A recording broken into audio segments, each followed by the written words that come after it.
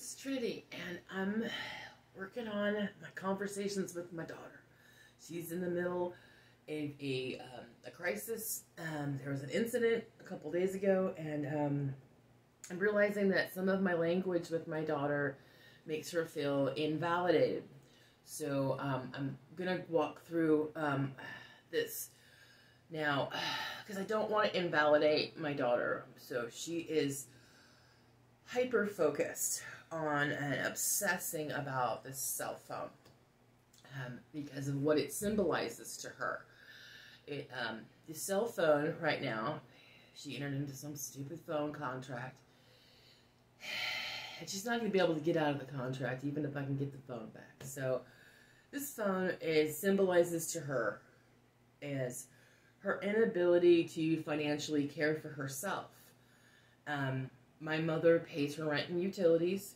She has been living off of an aid program because I put her into a group home. I put her into the CPS system when she was 17 and a half, when she had her first suicide attempt. I wanted them to keep her at the mental hospital longer, and I refused to pick her up because I knew she could handle a couple months in a group home. And I knew that if I did this, that there might be a chance that she would get services, she could get wraparound services, a social worker, some help for her. That's why I did that. And so, yeah. So she's been getting this check because she got into a special program when she turned 18 for girls that are at risk of sex trafficking. So she's gotten wraparound services for 3 years, and then she was supposed to be cut off from the program when she turned 21 last year. But because of COVID, she's still kind of half in the program where she gets the money, but she doesn't get all the wraparound services. So she's been getting about $500 a month since last July. And that money's going to run out in a couple months is what we've been told. So she's really scared about money right now because she doesn't know how to hold down a job to make money. She's living in a condo by herself where she's an easy target and a victim for other people to take advantage of her because she does have a home and she doesn't want to be alone. She wants somebody there with her because she doesn't know who she is and she doesn't know how to take care of herself. And I don't agree with her being alone there, but I don't know of other options at this point of what to do with her. So she's obsessed about this phone because in her mind it symbolizes that her fears about her inability to financially care for herself, and the fear for her is very, very real. And I don't want to invalidate her by telling her just to let go of the phone. Okay. The thing is that she's trying to manipulate me to contact the boyfriend that is over this because of this incident where there's a lot of violence, and the police are telling me that my daughter was the primary aggressor, that they could have arrested her, but they didn't because of her mental illness. And she keeps yelling, and she's so convinced that she was assaulted and that she was attacked.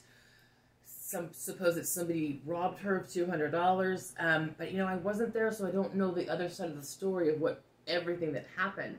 And in my daughter's perspective, she is so convinced that she was the victim here, but because she got her stimulus money, she got a bunch of stimulus money last week when I saw her, and she was really happy because she was spending money. She took her to buy groceries, and so that was a really good day for her because she had all this money. And so I know that she bought weed with her money, and definitely pot could have some negative influences here. It's not the best thing for her to be doing, but that is not as big of a concern to me as harder drugs. And I'm pretty sure that there was other drugs here going on here, and I'm not sure if she bought something that she thought was one drug and that she got something else, and she's having just a really bad trip because she's not aware of what she actually ingested. And so she could have blacked out and had this violent episode. I don't know. But she's obviously really struggling. When I talk to her, she's been, screaming and crying for a couple days now about this phone, and she's trying to manipulate me to go to the boyfriend to exchange this phone for some other phone. It's not like if I'm able to do that exchange would be just complicated and stressful. It's not like that's going to fix the problem of the financial crisis that she's feeling. Even if I can physically get this phone to her, that's not going to get her out of the T-Mobile contract. And she's got like 3 different phones. If you count all of them together, I don't understand how to help her here.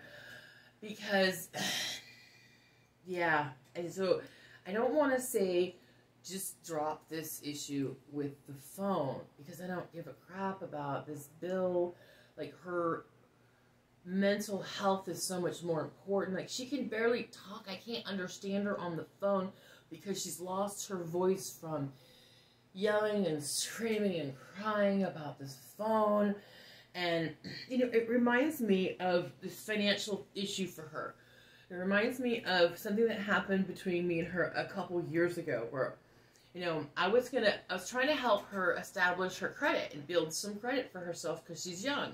And I haven't been the best when it comes to my own credit. I've maxed out my credit cards, and I'm not perfect. Okay, but I did have some credit, and I thought, I'll make her an authorized user on one of my credit cards. And so we get the card in the mail with her name on it. And her perception of what this means is very different than what I know it means. This is my credit that I'm sharing with her. And if she uses my credit, I'm the one that's responsible to pay off. This is my card. She's just an authorized user on my account. But in her mind, she's convinced that I'm trying to steal her credit. And that that I'm somehow gonna screw up her credit because I don't know what I'm doing with my credit cards, and now she's gonna owe a bunch of money because I'm gonna screw up her credit. Okay. At the same time, she's telling me I'm stealing something from her. She's also telling me that now, because her name's on that account, that she gets the right to half of the available balance on that credit card. So as she's telling me that I'm stealing from her, at the same time she's demanding that I allow her to use that credit card, half that credit card money. And I'm like, honey, this is not how it works. And I remember, this is a couple years ago, and I remember her being just so enraged. And I guess that makes sense. Like, she doesn't feel like she has any value, and I think she's struggling. So I don't know if she's gonna have the capacity to really have a job and to financially care for herself. So that's very, very real for her and for me, and I can't just invalidate this phone. So how am I gonna talk to her without invalidating her experience here? Because she's feeling incredibly powerless. And if I just say, let go of the phone, all she hears is invalidation. I don't know what else to tell her. I don't know. I guess I gotta just focus on other things. But if she's just gonna yell and scream and try to make me a party to having contact with the man that has the phone. I mean, yes, her name is on the contract with T-Mobile. But when they went to T-Mobile, they got the deal for buy one, get one free. And the man that she was with at that time, he paid, to get those 2 phones. So he has an investment in that purchase, even though, yeah, it's going to affect her credit. Yeah, it's muddled. She doesn't understand that people aren't trying to rob her and steal her, but maybe somebody did. I don't know the people that were in her home when this incident occurred. There was people that she'd never met before. I mean, yes, there's a possibility that she didn't do anything but smoke pot, and maybe one of these people gave her something that she didn't even know about. Who knows? So she's acting, her behavior is so erratic and so crazy.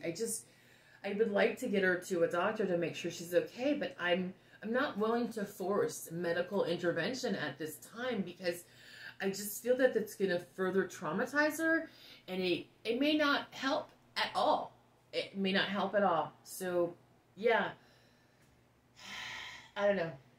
We'll see. I'm going to try to interact with her and just not feed into the drama about the phone, because it symbolizes this great struggle for her, and I really don't want to invalidate her while she's feeling so incredibly powerless and lost.